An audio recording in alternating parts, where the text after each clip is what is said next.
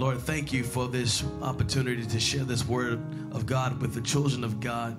You've given us the responsibility as the overseer and the shepherd of this house to feed the flock of God. So, Lord, I ask you to, first of all, I ask you to sit upon the hearer and sit upon the one who is sharing and breaking the bread of life. Lord, I ask you for preaching grace and power even now in Jesus' name. And Lord, I ask you to settle my body for the assignment ahead. Lord, I give you praise for it now in Jesus' great name. And Lord, as we are attentive to this word, let us be arrested by what you want to say prophetically to us as a people. For man does not live by bread, donuts, and croissants alone, but man lives by every word that proceeded out of the mouth of God.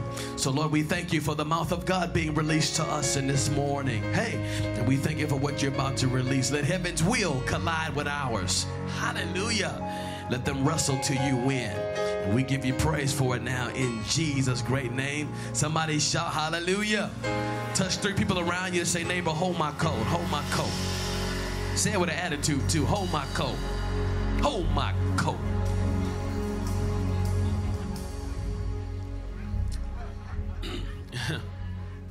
We have declared and we have decreed and we have pushed and prayed into the idea and the concept that we are in our year of difference. We are in our year of difference. Somebody shout that with me. I'm in my year in the difference.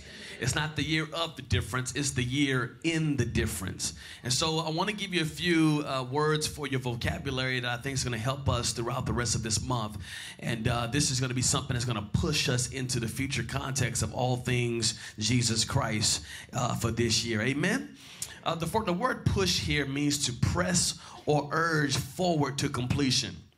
It's to press or urge forward to completion. It also means to cause to increase.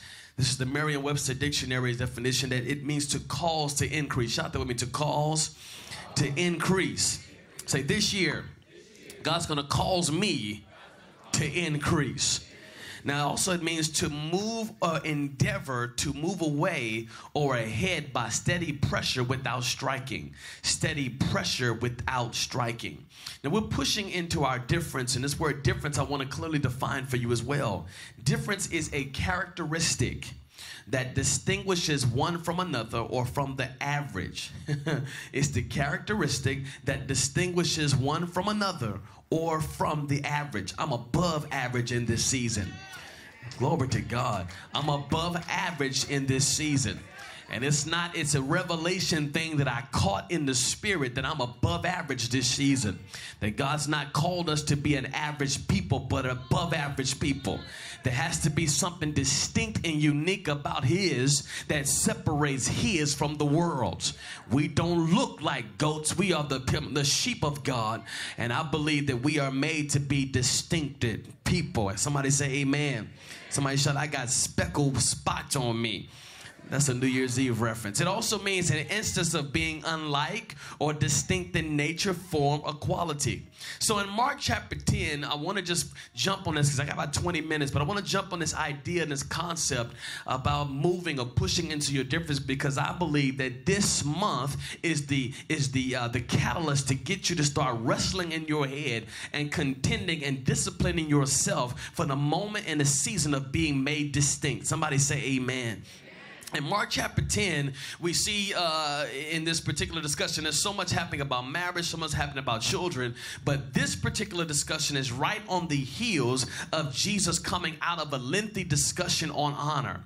And James and John, the sons of Zebedee, are talking. Now, one translation or one particular writer says that they was with their mother, that their mother brought them to Christ. Same situation, just different persons telling the story. Mark records it as James and John coming to Jesus and say, I have a question for you that only you can ask. And here's the favor. Can we sit on your right and on your left when you come into your throne?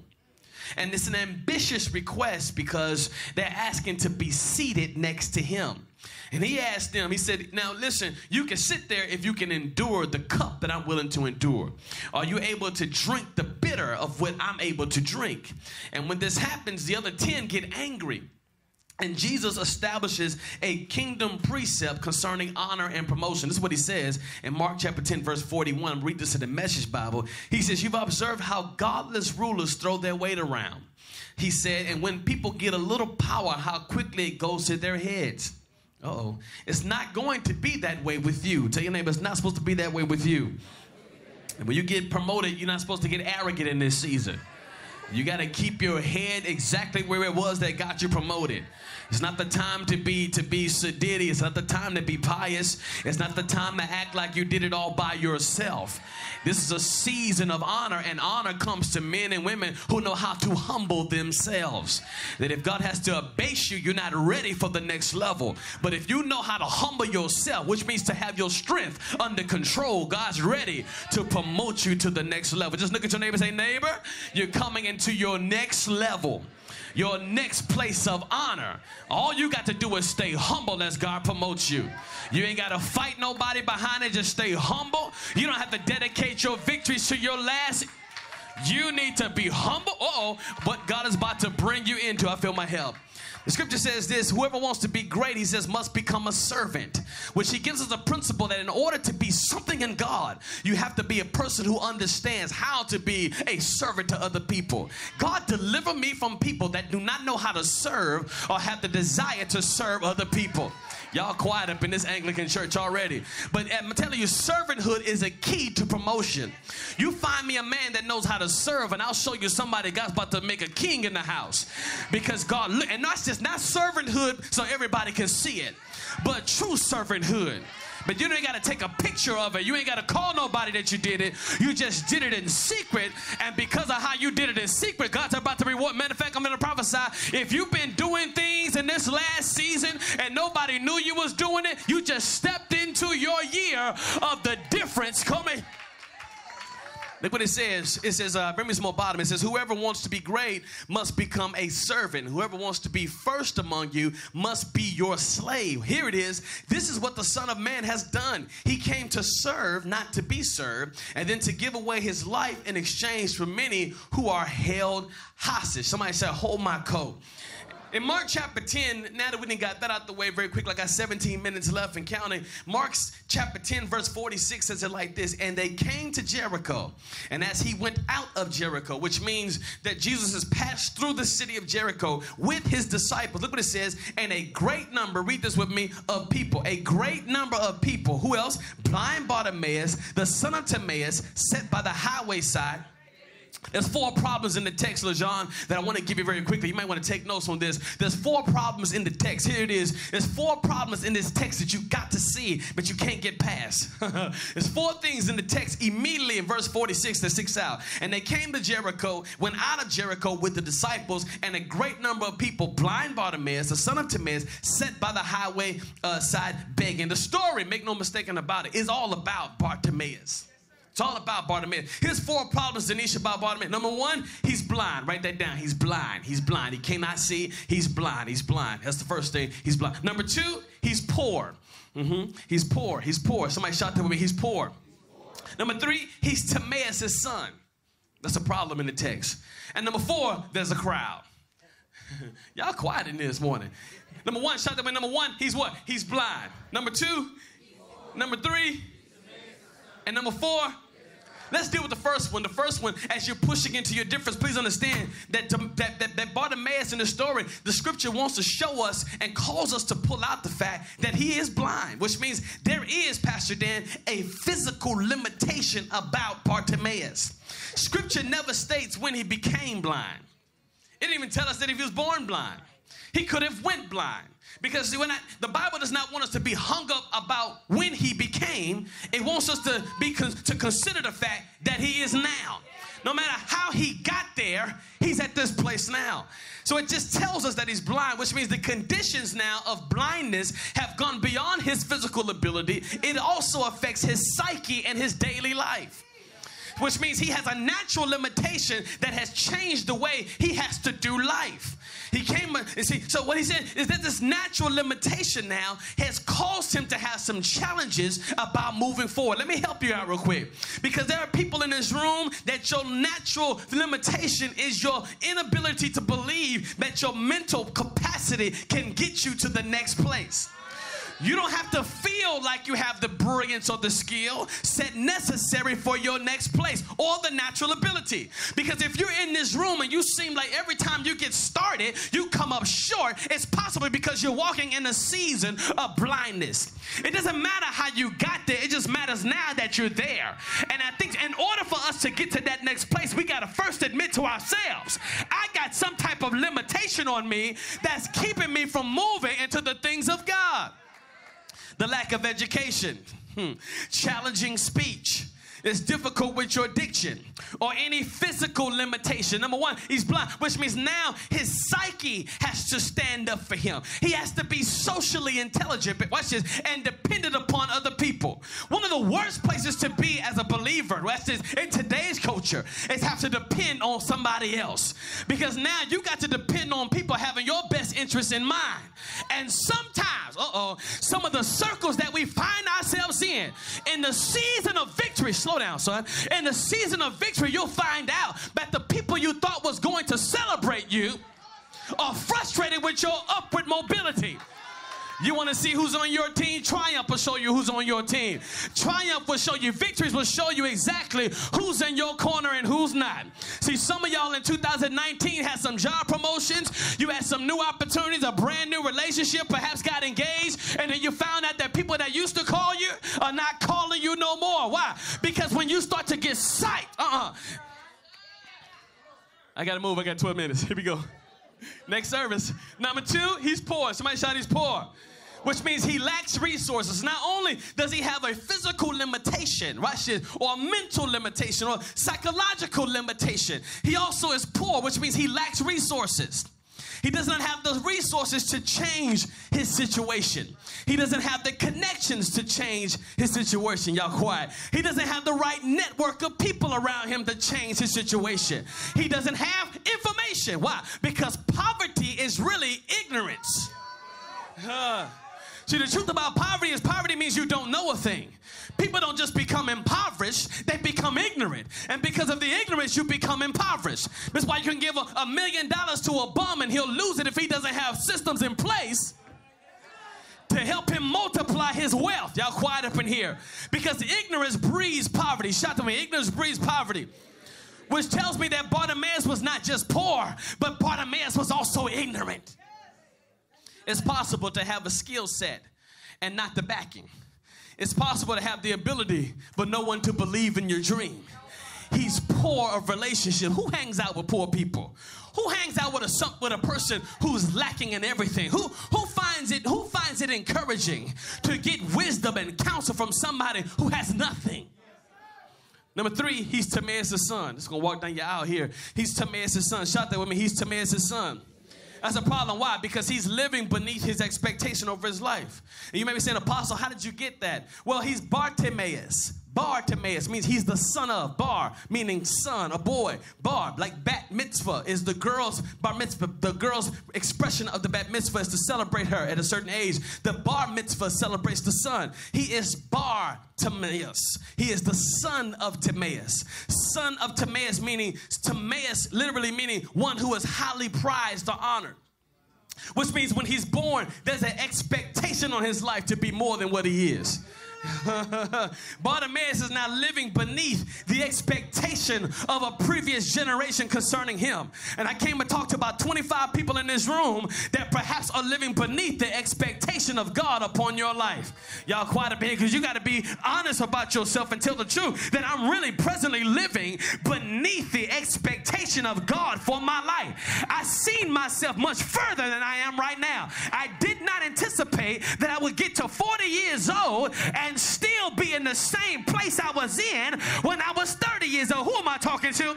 Because you got to get sick and tired of that place in order for God to push you into the next place. The same old cycle, the same old tricks, the same old snares, the same old relationships, the same old mindset, the same old blocks, the same old stumbling blocks, the same old traps. But when you get to that place in your mind where you can recognize this is not heaven's best, something on the inside of you gets frustrated. Who am I talking to?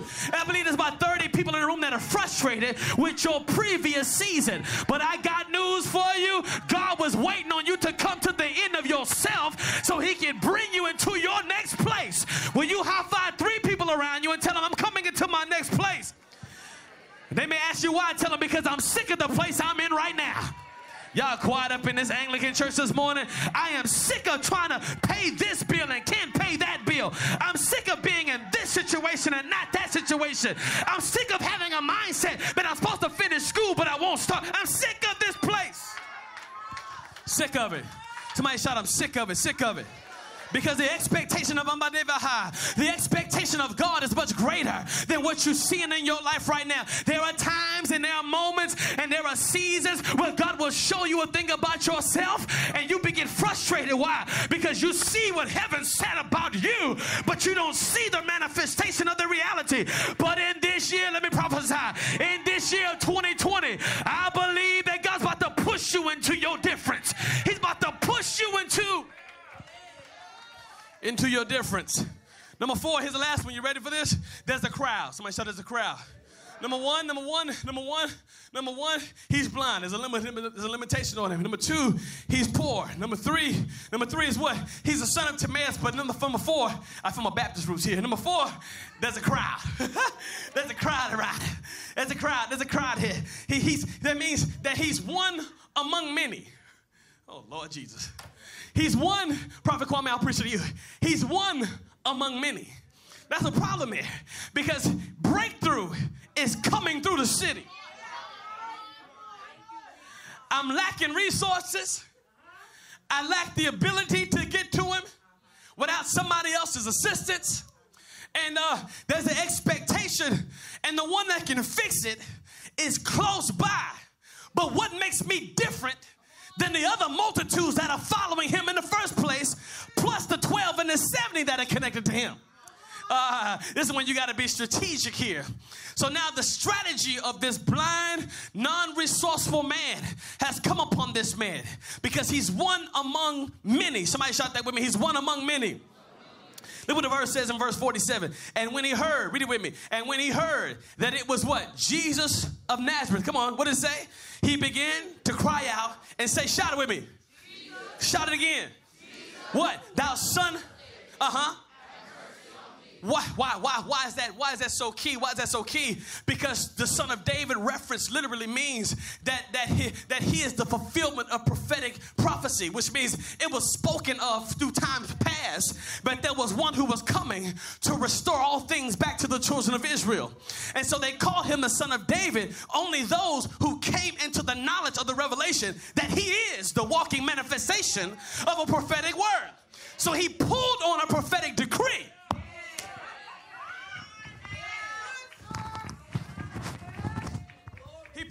He pulled on a prophetic decree from past tense and moved at the speed of a prophetic word. Y'all quiet up in here. Moved at the speed of a prophetic decree, which means something on the inside of him connected his situation to the one that was prophesied. You got to learn how to pull on a prophetic decree. You got to learn in this hour that when God says you're moving into a season of the difference, you can't stand there in your lack of resources, lack of limitation. You got to connect your faith to a prophetic decree.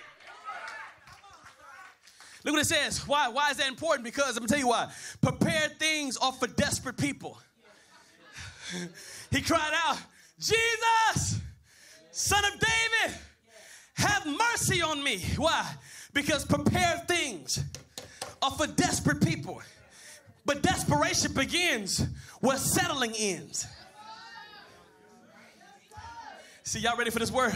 But the difference is for the desperate. difference is only for the desperate. Look what it says in verse 48.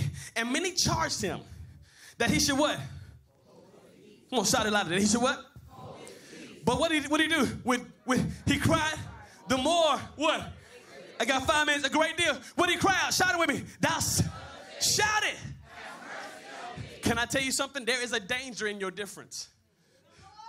There's a danger in each one that comes with the people who are awakened to the difference. You want to know what that is? It's the human effect. See, as soon as he started to prepare his heart for the difference, look what happens. The people,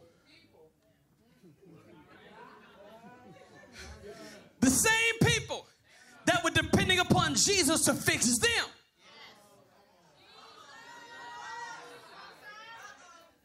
got frustrated with him trying to get Christ to fix him. Oh, Lord Jesus, I'm going to help you out. See, the thing is, they've been hanging around, but they didn't have the guts to say nothing. Y'all, they didn't have the courage to open their mouths to even initiate the opportunity and the door to even move into an encounter with him themselves. So once he did it, they started hating on him. You know why? It's 2 reasons. Number 1 is this. They were okay with him begging for money.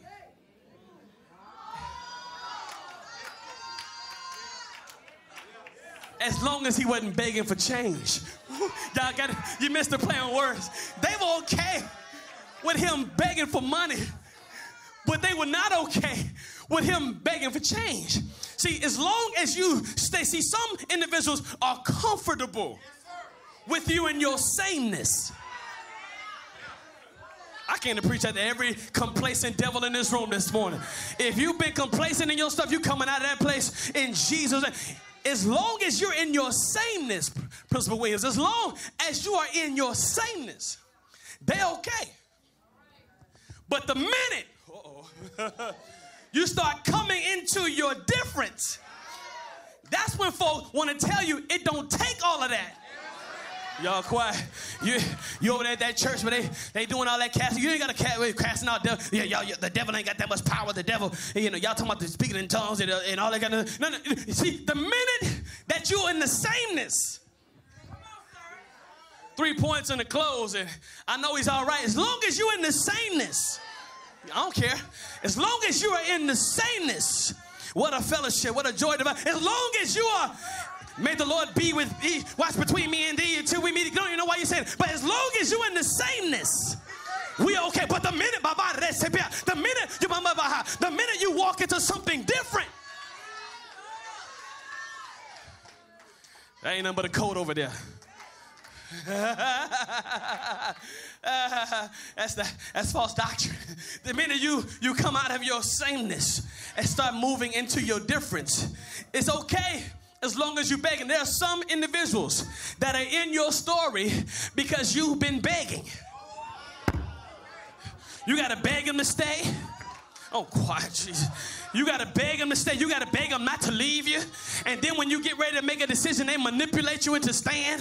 They find ways to make you feel bad about trying to do better for yourself. Who am I talking to? The minute you make a decision, but I can't pay your bills no more and mine, then all of a sudden they don't want to call you no more, and because everything shifts because you made a decision. Here's number 2 reason. I got 1 minute. Here's number 1. They were okay. I'm almost there. They were okay with him begging for money, but not for change. But number 2, they were mad because he would take the attention off of them. Do you know there are some individuals that are okay with you being here with God?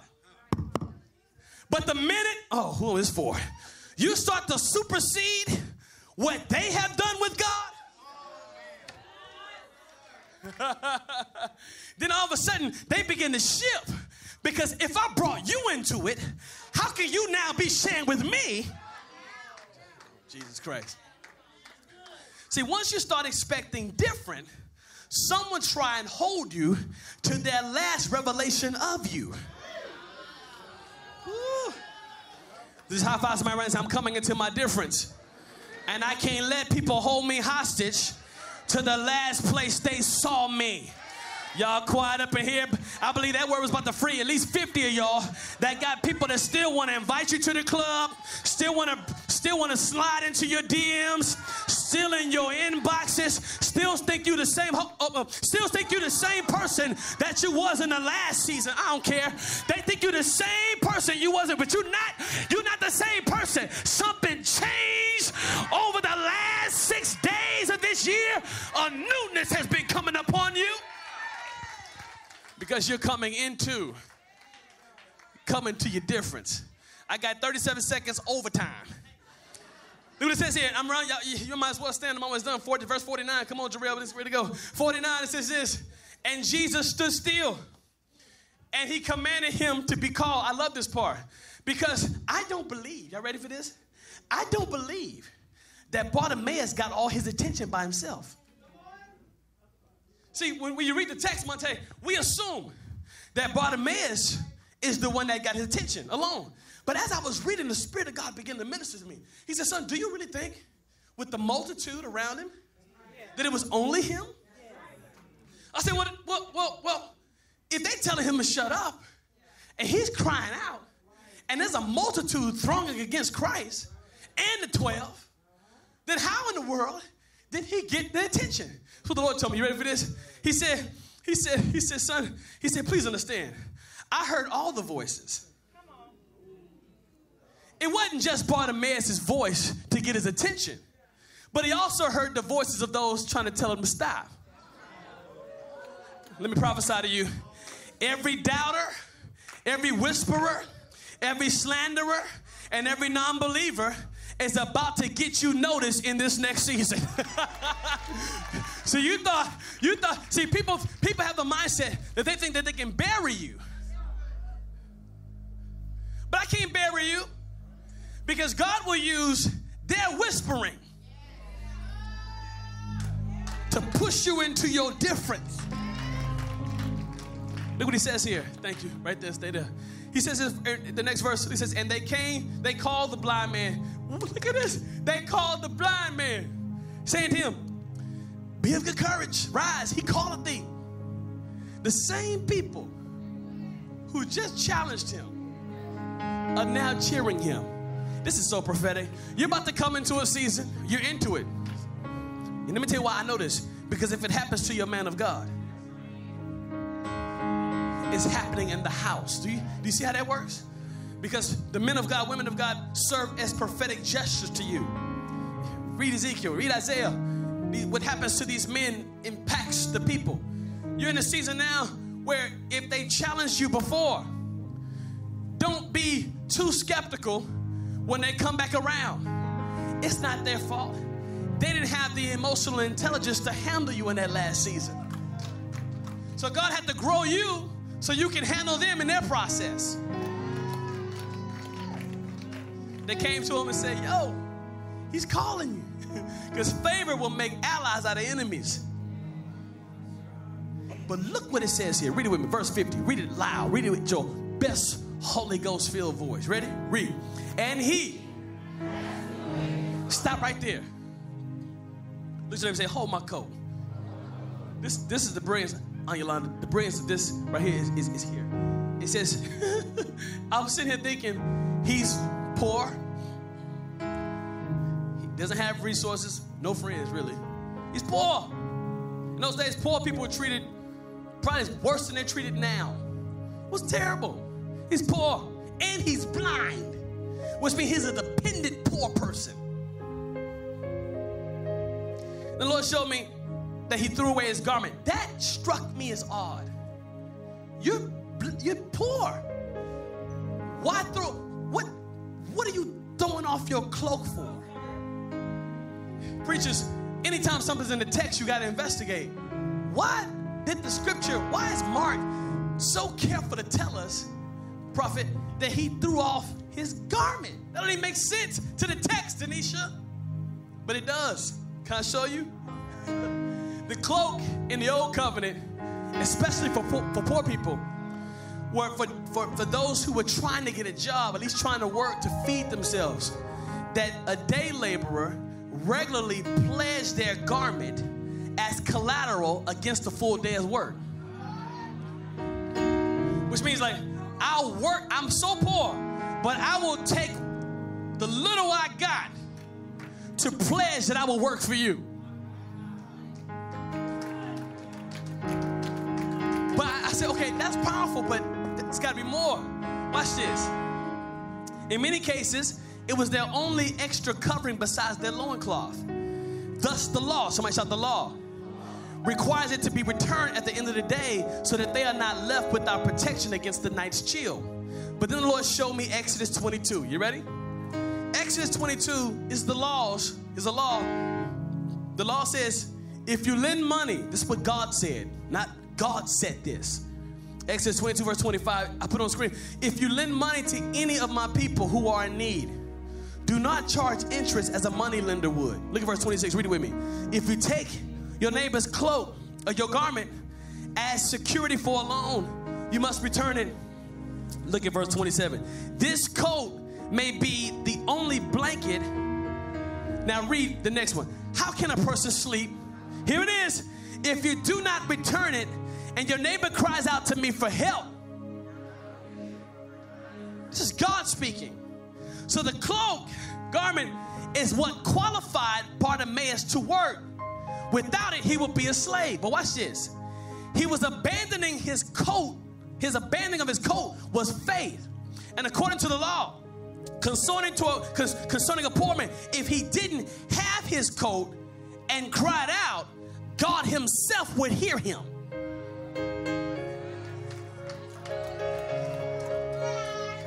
He connected to a word.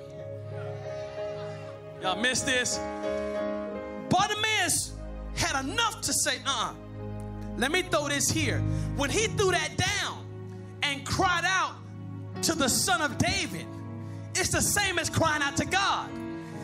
Based upon that law, listen, y'all, the law had not yet been abolished.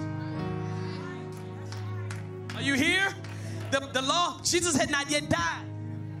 He was the fulfillment of law. He said, I did not come to do away with the law. I came to fulfill the law. And so what he did, he fulfilled a law or a promise but he was not so depleted that he could not connect to a previous word. In this season, as you're moving into your difference, please understand, the coat represents the only thing tying you to your cycle. What's covering you, beloved? Bartimaeus, blind, lack of resources, physical impairment, whatever your blindness is, your lack of resources is. In order for him to push into his difference, I can see him saying, listen, hold my coat. I'm coming after this thing. In 2020, you got to be, watch this, no disrespect, but the Bible calls Caleb a name. When they say Caleb, they're calling him dog. Literally, his name means dog. Look it up. Caleb's name means dog. And when they got ready to pursue Canaan and they came back with an evil report, the dog was like, nah, we can do this. You got to be in this season as relentless as a dog. Are y'all hearing me? If you're going to push into your difference, whatever it is that God is pulling on you to do, you got to be non-negotiable about it this season. I'm sick and tired of coming into New Year's with new promises and they don't manifest. That by the time we get to February, you already ran out of steam. That devil is a liar this season.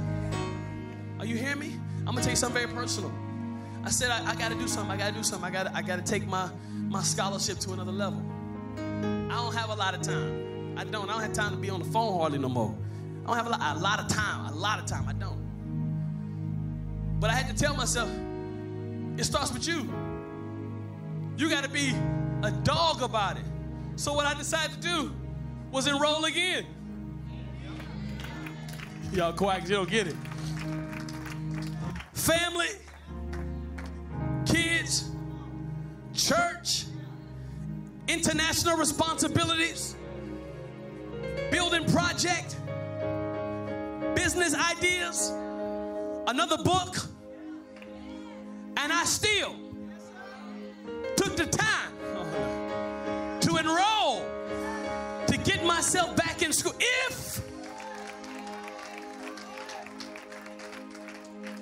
Do I have the money to pay for that? No.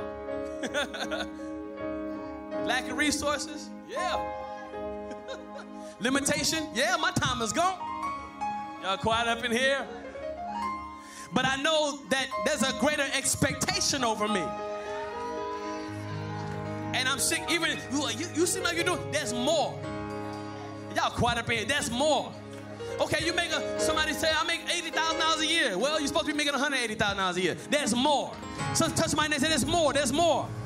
I'm gonna prophesy to somebody. I refuse to leave this year with the same bank account that I had when I began this year. Touch somebody right and say there's more. There's more. But you gotta put your coat down in order for you to get to it. Son of David! Stand to your feet. If this word was for you, clap your hands all over the room. High five 3 people around you and tell them, say, I'm pushing into my difference this year. It won't be the same way it was before. Tell them everything about to change. Y'all quiet up in this 9:30 service. Everything's changing, not about to. Everything is changing. Somebody shout to me, everything is changing. You are a prophetic people. I dare you to open up your mouth and declare everything changed. There it is. Everything, I'm pushing into my difference. God is allergic to sameness. I think he regurgitates sameness. How can a God make all animals and make them all different and be attracted to sameness? He's not looking for you to copy a blueprint of somebody else. He's trying to make you a blueprint, big head. He's trying to push in you the ability to be the first one to do what you call. I feel that thing. There's a first one anointing about to hit this room. I said there's a first one grace about, there it is. There's a forerunner's grace about to hit this room. You're about to be the first one in your family to do what other generations never could get done. I said never could get done. Let me tell you why. You can't be connected to this oil and operate in sameness. Woo! I feel like talking that talk today. You can't be connected from this to this soil and still operate in same. There is a distinction coming to you, a uniqueness, for you are fearfully and wonderfully made. You gotta push into your difference. Somebody just prophetically do that. Just push into your difference. Just nudge your neighbor, push your neighbor real good. Just push into, tell them, push into your difference. Push into your, come here, Isaiah. Stretch out your tents. Stretch out your tent. Put your pegs down. Come on, stretch out your, strengthen your cords. You got more? I feel this thing. I feel like flowing now. There's a prophetic grace to push you into your uniqueness and into your difference. Hey, we shall be a people that shall be allergic to sameness. We will never do it the way they always saw it, but we'll be attracted to the difference, drawn to the difference, demonstrating in the difference, displaying the difference. No eye has seen what heaven has prepared for you, beloved. Just do me a favor. Just push somebody next to you. Say, I'm pushing. I need you to catch this. I'm pushing into it. No more excuses. Throw your cloak on the ground and somebody cry out to the Son of David. Connect yourself to a previous word and say, everything spoken over my generation is coming to pass through me. Y'all quiet? Bartimaeus went back 2, 3, 4, 500 years. Every prophetic decree that's been spoken over my bloodline is coming to pass through me.